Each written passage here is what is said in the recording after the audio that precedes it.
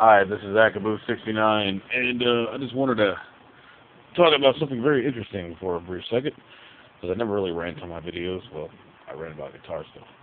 Here's an interesting question. It's December, and it's 85 degrees, at least during the daytime. Why? Why is it hot?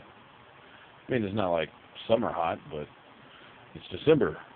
It's supposed to be Christmas time, and it's in the 80s. I guess this year's Christmas activity is going to be fishing or going to the lake and swimming or bike riding or even having a barbecue. But it doesn't make any sense. Why is it hot? Why is it in the 80s? I mean, that's better than 115 that we had this summer. So it has cooled down, but it hasn't cooled down enough by my own taste. I don't get it. It makes no sense. Well, enough of my ranting. Later.